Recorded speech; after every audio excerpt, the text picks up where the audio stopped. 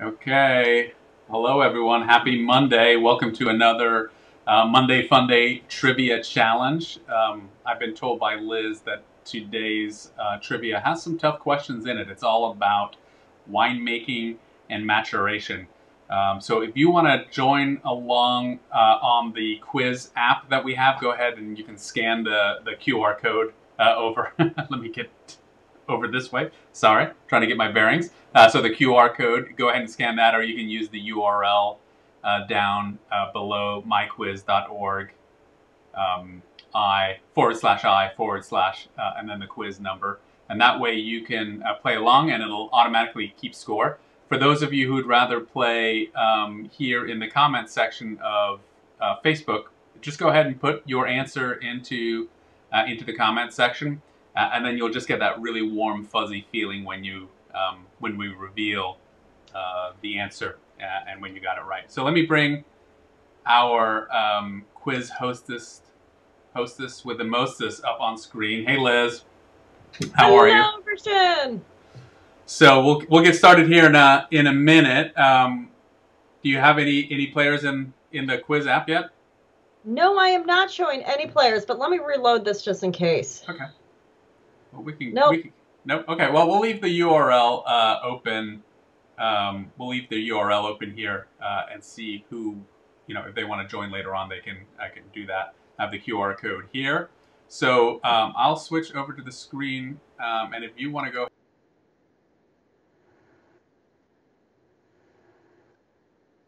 Okay. Well, happy Monday. People might be running a little slow between Rosé Day and Gin Day on Saturday and Bourbon Day on Sunday. It might be a slow start for Monday. All right, so let's get started. We're on winemaking and maturation today.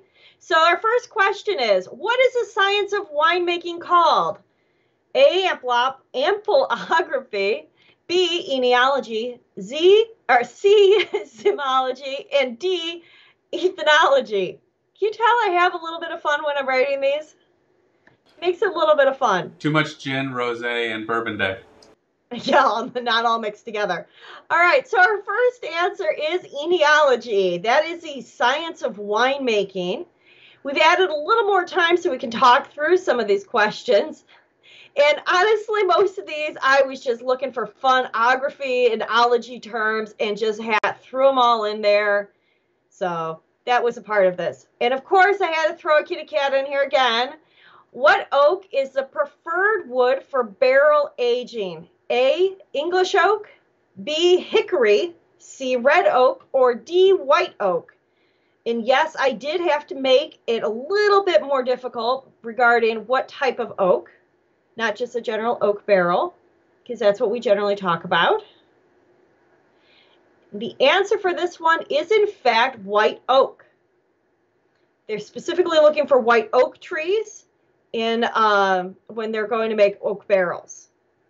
So that's one of those interesting things. It's very, very tough wood. I had a neighbor cut down their white oak tree, and I think they broke the equipment in the process. All right, question number 3. What single-celled organism converts sugar into grape juice to alcohol? Is it A, yeast? Is it B, carbon dioxide? Is it C, TCA? Or is it D, mega purple? Okay, I'm hoping everybody's able to get this one.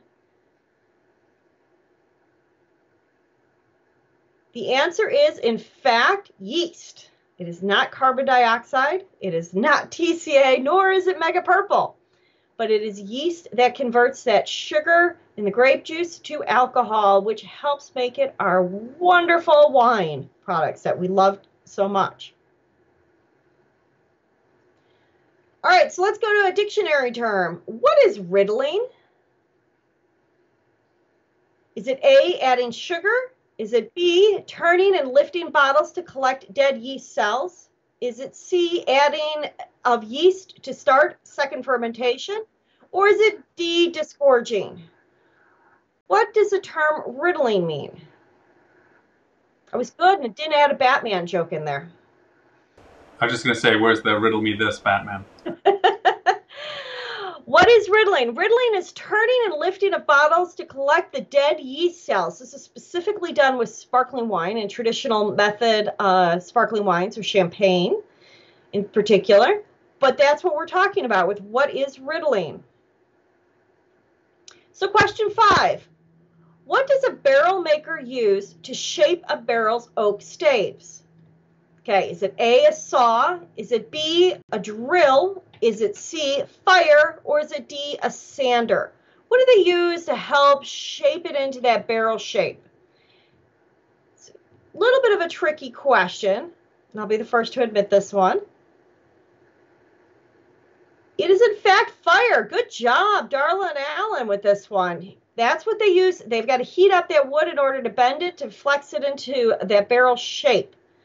And that's how they are able to maintain, that fun barrel shape that we love for holding our lovely wines and bourbons. Okay, question 6. What scale system is used in the United States to measure the sugar content in grapes and wine? Is it A, Bome? Is it B, Auslese? Is it C, Brix? Or is it D, KMW? All right, this one's a kind of a tricky question. I'll be the first to tell you that one.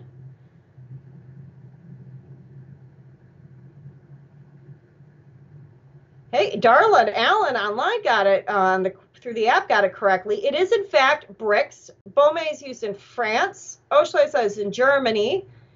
And then KMW is in Austria.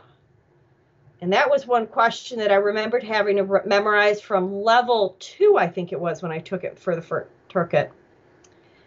What is a different word for blending a number of different parcels of wines in French?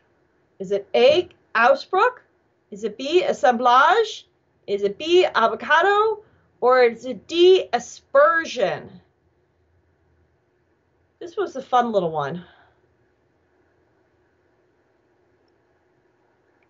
For blending of number of different parcels in French, it is in fact assemblage. Darla and Alan are doing a great job. Do we have anybody playing along through comments? We sure do, yeah. So some great answers here, and a couple of right answers. Pedro and Catherine both getting that one correct as well. That's awesome. All right, true or false? Sulfur dioxide is used to preserve, disinfect, and prevent oxidation in wine. I know sulfur dioxide gets a lot of positive and negative things talked about it. Some of it's still true and some of it's not true. But is it used to preserve, disinfect, and prevent oxidation in wine? That is in fact true. Sulfur dioxide is used to preserve, disinfect, and prevent oxidation in wine. It's always fun to hear people talk about sulfur dioxide with wine, and 90% of the time I feel like it's not true what you hear. Yeah, Darla's cleaning up today with 616 points there. She's doing awesome. What does rumage and degorgement remove from a bottle of fermented sparkling wine? Is it A, the cork? Is it B, extra acidity? Is it C, extra tannin? Or is it D, yeast sediment? What are we doing and what are we removing with these? It is in fact, wow, you guys are cleaning up. This is yeast sediment. That is exactly what is being removed with the bottle of sparkling wine, bottle fermented sparkling wine. Because when you have sparkling wine, you want that wine crystal clear. And so we need to get all that yeast sediment removed. Great job, Chris and Pedro in the comment section. Good answers. What does the level of sugar in the grapes determine in the wine? Is it A, the aromas of the wine? Is it B, the level of alcohol? Is it C, the level of acidity? Or is it D, the overall quality of the wine? We're talking about the sugar in the grapes. What does it determine?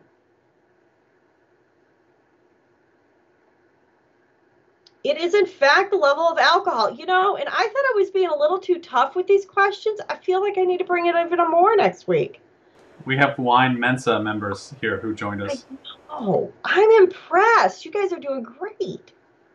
Everyone's doing fantastic. But yes, it is in fact the level of alcohol. Remember, that sugar gets converted into alcohol. Okay, so which is not used for filtering wine? Is it A, egg whites? Is it B, gelatin? Is it C, reducing the temperature? Or is it B, fish bladders or isinglass? So which one is not used for filtering wine? Specifically just talking about filtering wine. Got a couple different options up here. It is, in fact, reducing of temperature. Reducing of temperature is used for cold stabilization. It is not used for filtering the wine. I thought that would trip people up a little bit. I'm really impressed here. We got to get tougher next time. I know. I'm going to have to pull out my MW notes. What are the things at the bottom of this cork in the photo? Is it A, broken glass? Is it B, sugar? Is it C, sand? Is it D, tartrates? What is on the bottom of this cork in the photo? This always trips up a number of people when you're out and about tasting wine. Let's see. Oh, they've got it again. It's tartrates. It is, in fact, tartrates. It's 100% safe. They're sometimes referred to as wine crystals. There's nothing wrong with the wine. It is not a problem to drink the bottle when you find these. Usually it's always a nice little surprise when you find them. Okay, let's see if they get this one. This is a tough one. Where does bentonite not come from? A, Wyoming, B, South Dakota, C, Germany, or D, Utah? Where do you not get bentonite? Okay, this is a tough one. I told you, I tried. I bring some tough questions. So where does it not come from? So bentonite is actually not found in Utah. You can find it in Wyoming, you can find it in South Dakota, you can find it in Germany, but you cannot find it in Utah. So, and that's where I will admit this was a really tough question. This one was the first stumper. Yeah, you know, I've got to throw a few harder ones in there. Okay, so question 14. Which extraction techniques are used in port wine production? Is it A, foot treading? Is it B, auto-vinifiers? Is it C, robotic lagares? Is it D, piston plungers? Or is it E, all of the above? This is a fun one. And the answer for this one is actually all of the above. You can find foot treading around harvest time. You can even find photos of port producers with people dancing around in the fermenters. They'll use auto-vinifiers. They'll use robotic lagares. They'll also use piston plungers. They want to extract as much tannin as they possibly can. All right, so Sir Lee, we talk about Sir Lee a lot in winemaking in level 2 and 3, I feel like. So what does it add to wine? Does it add A, vanilla and butter? Does it add B, complexity and body? Does it add C, fruitiness? Or does it add D, tannins? There's a lot of misconceptions with Sir Lee, I find, with newer students. It is, in fact, complexity and body. Darla and Alan, you guys are rocking it. It does not add vanilla and butter flavors or fruitiness or tannin, but it does add that complexity and body to the wines in particular. And that's what Sir Lee adds when you're looking for wine Sir Lee. Okay, I hope everyone gets this one. What are these egg-shaped fermenters made out of? What's the main thing that they are used to make? Is it A, stainless steel? It is B, wood? Is it C, concrete? Is it D, clay? These were really, really popular, I would say, about 10 years ago, where all the cool winemakers were using them. You're still finding them out there, but they're not sort of the new hot thing. It is, in fact, these are concrete egg-shaped fermenters, concrete egg fermenters. You'll go into a winery, and a lot of times they'll be tucked in a back corner. Sometimes they used to hide them. Now they're a little bit more front and center. But you're finding a lot of winemakers that are playing with them still. It's just not sort of the hot new thing anymore. But a lot of producers are using them. Okay, so what pushes the grape skins and put them up to the top of the open top fermenter vat to form a cap? Is it A, a screen cap? So what makes these grape skins float up to the top? Is it A, screen cap? Is it B, carbon dioxide? Is it C, gravity? Or is it D, sulfur? What makes them float up to the top? It is in fact carbon dioxide, which is a natural byproduct of the alcoholic fermentation, and all those little bubbles help float those to the top. I'm glad nobody put down gravity. Otherwise, we'd have to have a different conversation. All right, what is the correct spelling of this yeast that can cause a flaw in yarn or flaw in wine at high levels, as it imparts a funky or barnyardy scent? So how do we spell this yeast? Let's see if people know how to correctly spell. And I'll pronounce it after we vote. It is in fact Brettanomyces. And wow, they got it. This is one that I get so many times misspelled in tasting notes from a number of students. And I particularly love it when it's called Brit instead of Brat. But the Brits. Brits. Correctly. It is in fact Brettanomyces. All right, second to last question. Where does amphora, the large ceramic container, come from?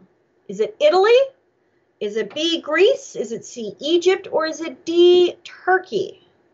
Where does amphora, specifically the term amphora, come from? And amphora fermentation is sort of the new hot thing, and along with aging also. It is in fact coming from Greece. That's where amphora comes from. Darla and Alan are crushing it. I'm guessing we've got a couple who are also doing great on Facebook. We are, yeah. Chris and Catherine and Pedro answering questions quite flawlessly. Nice. All right, to wrap it up, we've got another barrel question with our kitty cat. I love cats. Sorry. What is a trade name for a person that makes and repairs barrels and casks? Is it A, a handyman? Is it B, a cooper? Is it C, a distiller? Or is it D, an electrician? What do we call the person who makes and repairs barrels and casks? It is in fact a cooper. Great job, Darla and Alan. Great. So Darla, I think she just had to jump on a couple of questions before Alan joined in, but I think they pretty much scored equally side by side. So and some great scores here in the comment section of Facebook as well. So let's see. Let's go back here. Well, thanks, Liz. That was fun. My pleasure. I think there were a couple of tough ones in there, but we have a very smart crowd. So if there are any topics that you'd like to see or propose for Monday trivia, go ahead and put those in the comments section, and we'll do our best to accommodate. Liz has been doing a great job. Thanks for joining us from the barrel room there behind you, and hopefully we'll have you back again soon. Join us here on Wednesday for another study hall session. This time, I believe it's on port wine at the level 2 and level 3 level. And then on Saturday, we'll have another special guest as well. So, stay tuned on our Facebook channel for more updates. Liz, thanks a lot. My pleasure. Thank you. We'll see you again next Monday maybe, or the Monday after that. Sounds good. All right. Cheers. Cheers.